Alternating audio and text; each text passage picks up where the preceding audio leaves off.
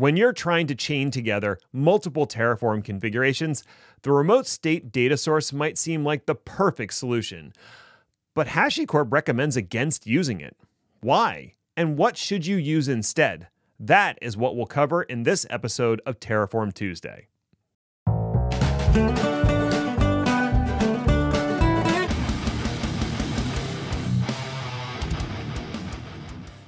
What's up, everybody? I'm Ned Bellavance, nedinthecloud.com, and welcome to another installment of Terraform Tuesday. And like I said in the introduction, we're going to look at the remote state data source and why HashiCorp recommends against using it. We'll also look at some of the alternatives you can use instead. But first, two quick things. One, I want to thank Spacelift for sponsoring this episode of Terraform Tuesday. More about them at the break. And number two, I want to recommend a newsletter for all you Terraform fans out there. It's called Terraform Weekly, or weekly.tf, and it's put together by the excellent Anton Babenko. If you like to stay on top of the latest Terraform news and open source projects, I highly recommend subscribing. I'll put a link down in the description below. Now let's get down to business. What does the remote state data source do? It's all about sharing values between configurations. When you first start building out your infrastructure as code, there's a good chance that you'll put everything into a single configuration and a single repository. And that's okay. You're just learning Terraform. You're getting the lay of the land and figuring out what goes where. But as your use of Terraform matures, you'll want to start refactoring that code. And one of the first things you'll end up doing is breaking things into modules. This allows you to reuse code across multiple configurations. You can take that module, put it in a Terraform registry, and let others make use of that code. Inside the module, you can enshrine best practices, add some sane defaults, and version your module independently of the configurations that use it. It's pretty cool stuff. The next step in the process is to break up your monolithic configuration into multiple configurations, each with their own repository and instance of state data. Why would you do that? There's a few reasons I'll outline here, but you should also check out Lee Briggs' excellent blog post on the subject. First of all, it allows you to group together resources with a similar change rate, meaning that resources that seldom change won't be affected by resources that change frequently. This can limit the blast radius of any given change. The second reason is to group things by lifecycle. For instance, network security groups have network in their name, but their lifecycle is usually tied to the thing they're actually securing. So you might have a network configuration that a bunch of things share, but your network security groups are going to go in the configurations for the things they're securing. So you might have a network security group for your web servers and another one for your database servers. You would put those in separate configurations that include your web servers and your database servers. The people responsible for managing, say, your web servers are probably a different team than the database folks. By breaking up your infrastructure as code into separate configurations, it allows you to separate the responsibilities of managing those resources to the teams that actually manage the resources. So if my web team wants to make a change to their infrastructure, they don't have to consult with the network or database team about the changes. They're in different configurations. The web team can just make the change to their config and push it through their CI/CD pipeline. There's probably lots of other reasons to break up large configurations, including the time it takes to refresh state and the time it takes to apply changes, but I think you get the idea. Breaking up configurations is a good idea, but it also introduces some challenges. One of which is, how do you share values between configurations? When it was all one monolithic configuration, you could simply reference the attribute of another resource or module that's in the same config. But now they're living in separate repositories and separate state data. How can my web team get the VNet ID that's stuck in the network configuration? That's where remote state data sources come in. The remote state data source is one of only two resource types that are part of the built-in Terraform provider. This is the only provider that you don't have to download a plugin for. It is literally just built into the Terraform binary. The other resource type is the Terraform data resource, and if you're curious about that, I have a whole other video about it. The remote state data source allows you to pull values from another configuration's state data. When you configure a remote state data source, you gain access to any outputs that are defined in the remote configuration. You can then use those outputs in your configuration. Let's take a look at an example to see how this works.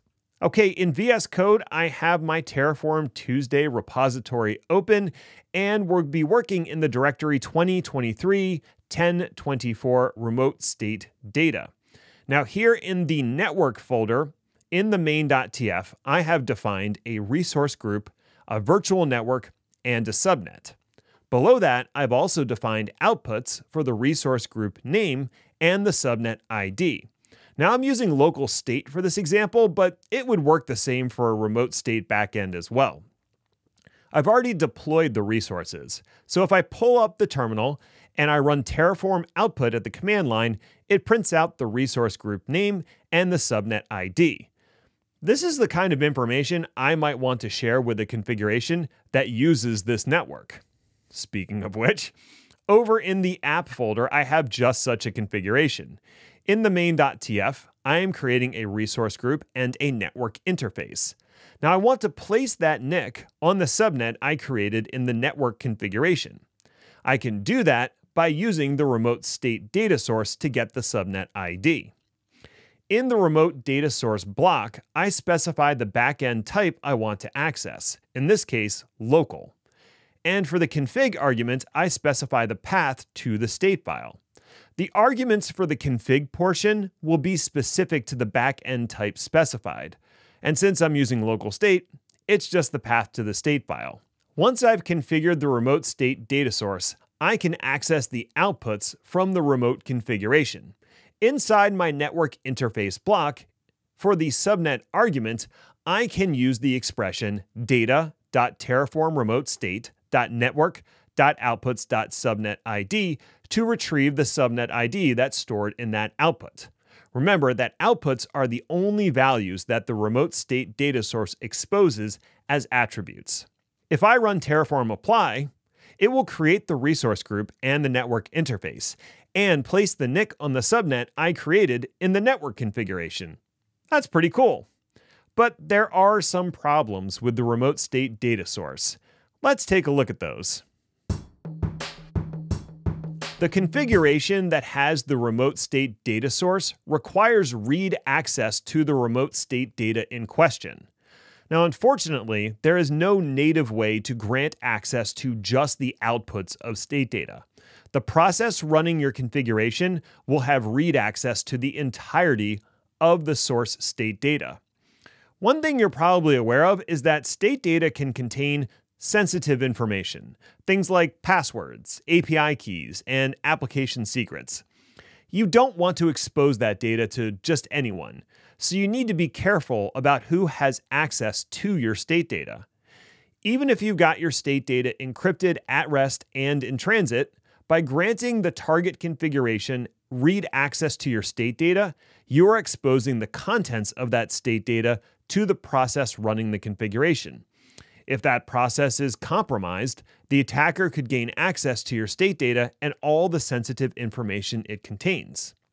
In the world of information security, we try to follow the principle of least access, meaning only grant access to the things that are absolutely necessary for a person or a process to accomplish its goal. The remote state data source doesn't allow you to do that. That is the main reason HashiCorp recommends against using it. Another issue that's not brought up by HashiCorp, but I think is very important, is now you've tightly coupled your configurations together. If you make a change to the source configuration, you have to make sure that you don't break any target configurations that reference it. If you want to refactor or break up that source configuration, you have to make sure that all the dependent configurations are updated as well. And that can be a real pain. So what are the other options? Let's take a look after the break. Spacelift is an infrastructure as code platform that helps you automate your Terraform workflows. It's a hosted solution that provides a web UI for managing your Terraform configurations, and it integrates with your version control system to automatically run Terraform plan and apply when you push changes to your repository. That sounds pretty useful. Even more than that, Spacelift includes a policy engine that allows you to define policies that will be enforced when running Terraform plan and apply. This allows you to enforce best practices and security policies across your entire organization, and it can even prevent you from deploying infrastructure that violates those policies. Spacelift also takes care of hosting your state data, includes a private registry for your modules, and supports dynamic credentials for the major cloud service providers. Managing multiple environments with Terraform, as we've seen, is a complex task, and Spacelift helps you focus on managing your environments and not the platform. If that sounds interesting to you, head on over to spacelift.io to learn more and sign up for a free trial. I've included a link in the description below, and thank you to Spacelift for sponsoring this video. If your primary concern is granting read access to state data, and you happen to be using Terraform Cloud, then you have access to the TFE Outputs data source. As implied by the name, the data source allows you to pull outputs from a Terraform Cloud or Terraform Enterprise workspace. When you grant permissions, you can restrict it to read access of only the outputs and not the entirety of the state data. This is a great option if you're using Terraform Cloud or Enterprise, but it's not available for other remote state backends. It also doesn't address the second issue of tight coupling between configurations. Instead, you can choose one of many options for sharing configuration values. Depending on the cloud you're most invested in, you can use something like Azure Key Vault to store your sensitive values and Azure App Config for less sensitive things. The source configuration would write those values to Key Vault or App Config, and the target configuration would read those values. If you want to refactor or change the source configuration, that's fine. Just make sure it's still writing the values to the same Key Vault or App Config, and the target configurations will just continue to work. Now, if Azure isn't your bag, then there's similar services on all the major clouds and even some independent solutions. You can use AWS Secrets Manager or Parameter Store, Google Secret Manager, or HashiCorp Vault and Console.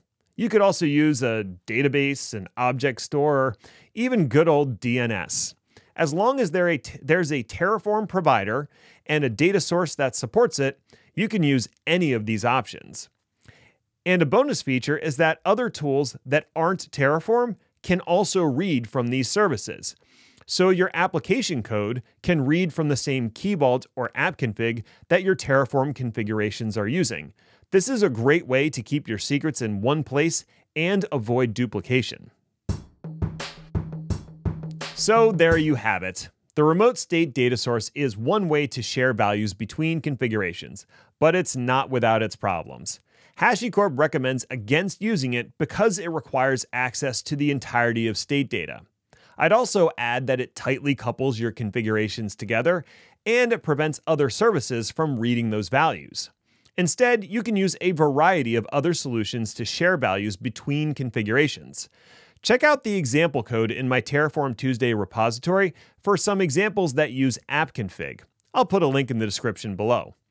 That's going to do it for today's Terraform Tuesday. Like I mentioned at the top, if you're looking for more Terraform content, check out Anton Babenko's Terraform Weekly newsletter.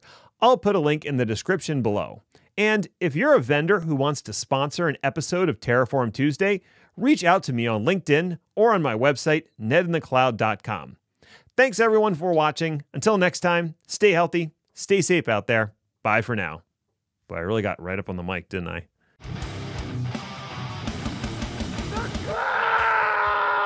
So I got this cool alpha tester sticker while I was at HashiConf. What was I alpha testing? Well, I can't tell you exactly what it was, but it has something to do with Terraform.